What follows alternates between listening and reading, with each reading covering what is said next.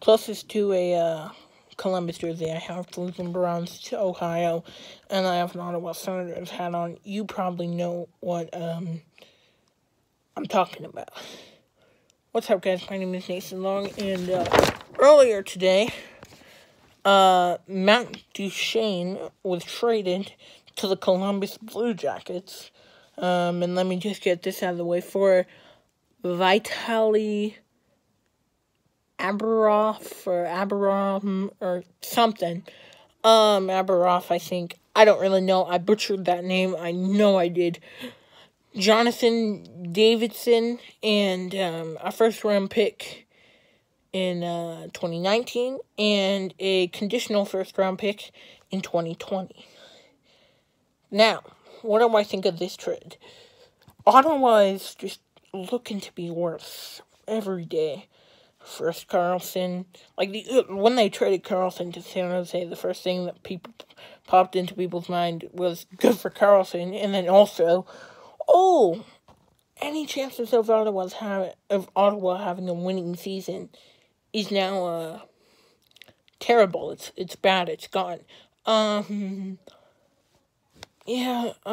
mean, Matt Duchene's a good player. I really like him.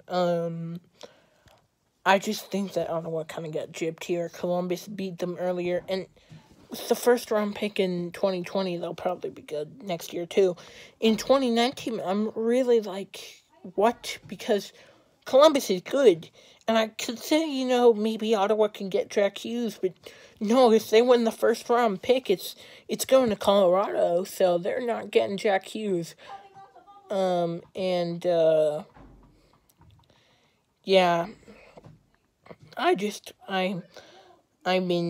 kind of disbelief in what Ottawa's been doing for, really since last year. They've kind of been looking not to be good, and I understand, the Erik Karlsson thing. He looks like he was going to get his game back this season, and he did. If he was with Ottawa, Ottawa might be in the same place that San Jose is right now, and I mean that, actually. I don't know if you're an Ottawa fan, you're obviously pretty upset right now. If you're a Columbus fan, you're probably pretty happy, but again, what are Columbus's chances of winning a Stanley Cup? Sorry, Columbus fans, but I just don't think the chances are very high. But